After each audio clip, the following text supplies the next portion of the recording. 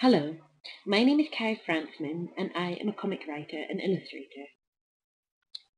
This talk is a hybrid of two papers given at the Graphic Medicine Conference at Leeds Art College and Transitions 2 New Directions in Comic Studies Conference in Birkbeck, University of London. The title is The Body as a Canvas in Comics.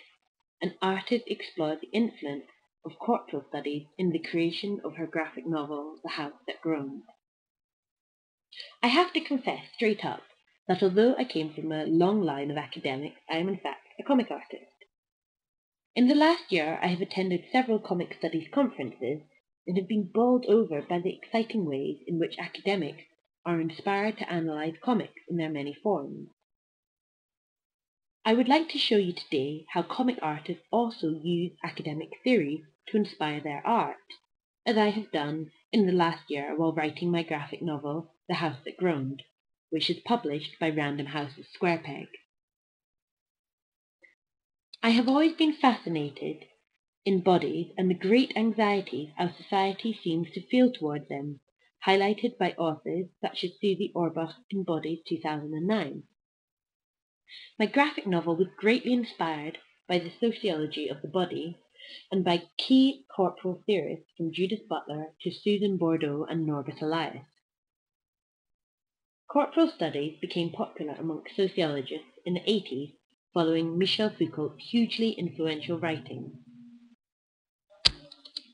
The body was rescued from biology as sociologists began to understand the huge importance of the body as a site for power struggle. Controlling the body allowed those in power to control population size, reinforce compulsory heterosexuality and gender divisions, and punish those who deviated from these norms. They began to see how the body was like a book that could be read in different ways that benefited different people.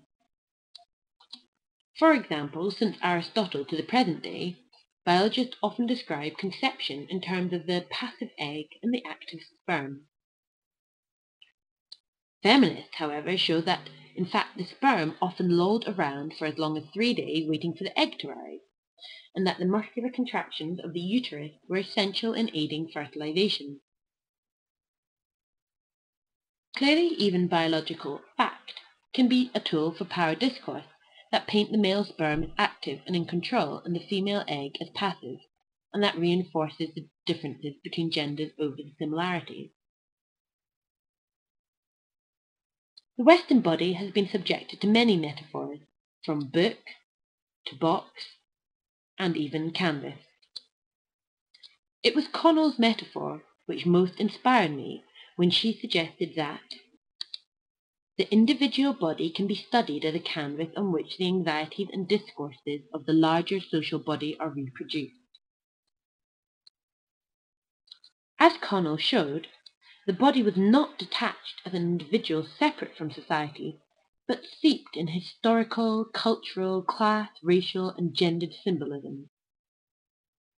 And Foucault showed us that the body was not just a passive object inscribed with social symbols, but it was also active, inscribing and disciplining other bodies itself.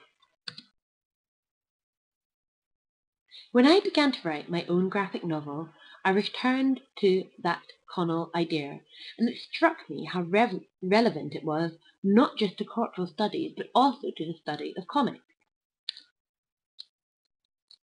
Comics have long been associated with some of the most extreme body-morphing characters of any medium, from the bizarre and terrifying images of horror manga to the supervillains of Marvel and DC.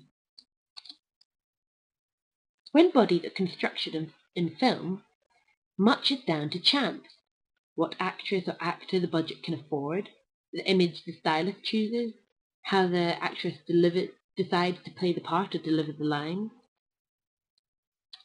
In comics, however, the characters' bodies are constructed from the word go, tapping directly into the unconscious and imagination of, in most cases, just one individual.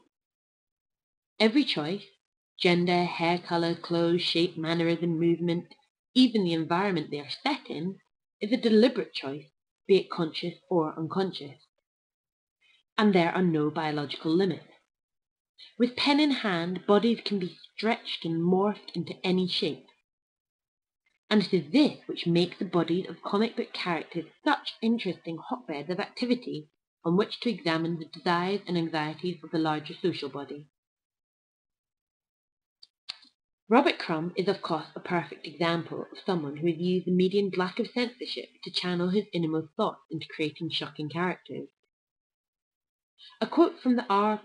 Crumb Coffee Table Art Book, 1997, explains, "With the increasing use of psychedelics in the late 1960s and early 1970s, many people found the burden of holding up a social facade at variance with their own innermost thoughts increasingly unsupportable."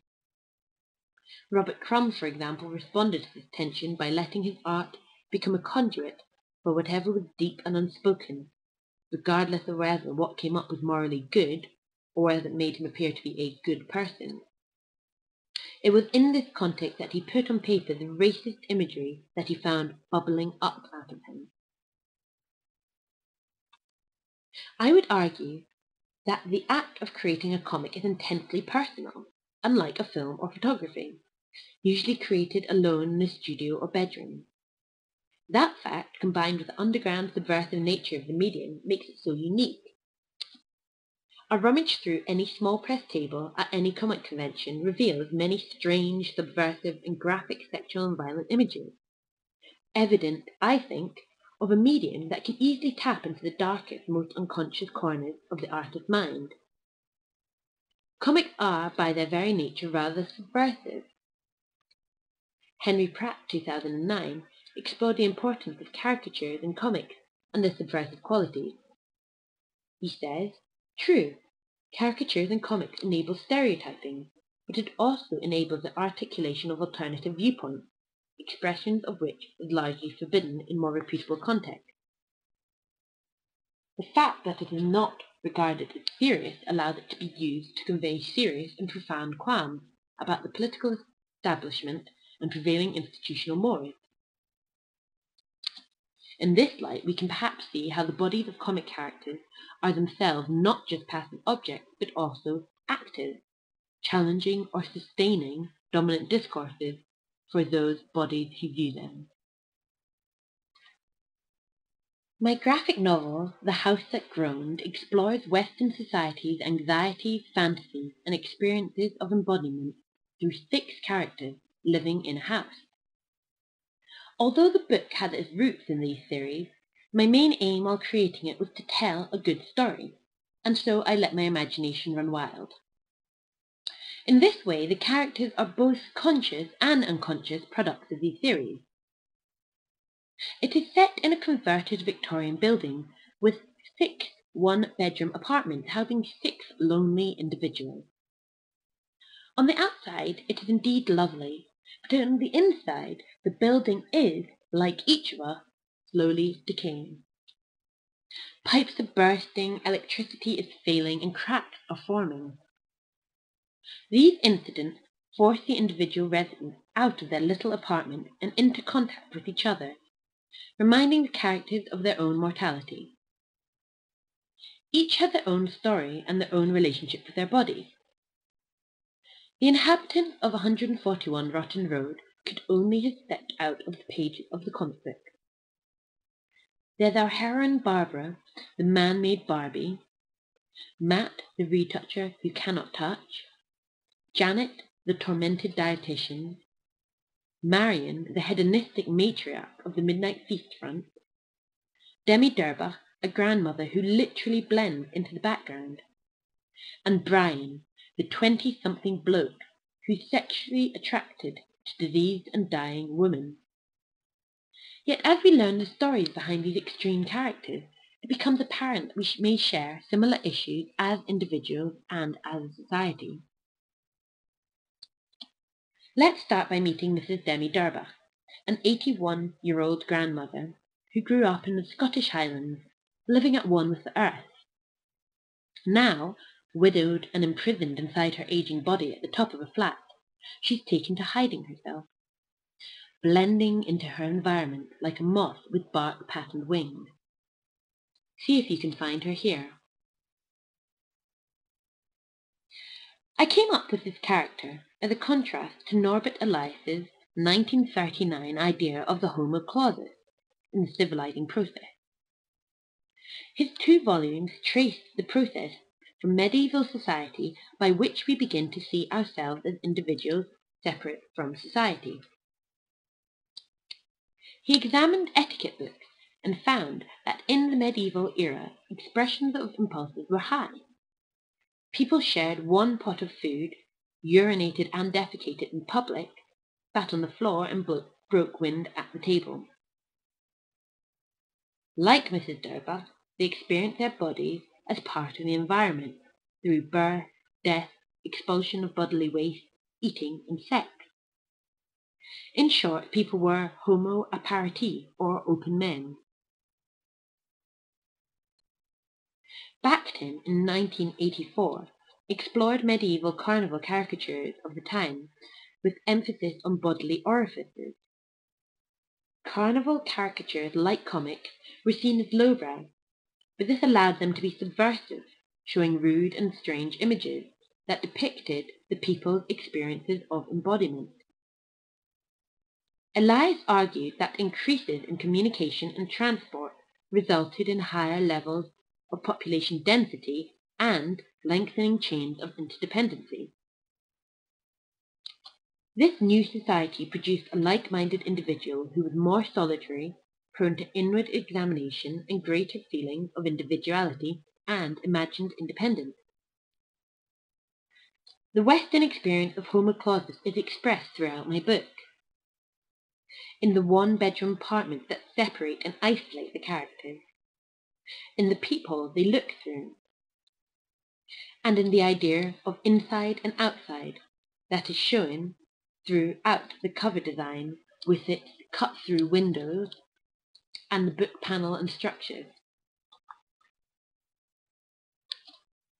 Elias explains how today the effects of the civilizing process on the modern individual are explicit. Bodily acts which humans share are increasingly performed in private with great embarrassment. We have individual meals, private toilets, and birth and death are now confined to hospitals away from the public eye. Elias blamed the idea of the Homo clausus in setting up a rigid barrier between the person inside the black box and the world outside. But this Western discourse, which emphasizes the contained individual, is in direct contradiction to the subjective experience of the female body, which is invaded through pregnancy, or the homosexual body, which is invaded through penetration. Thus these bodies become othered.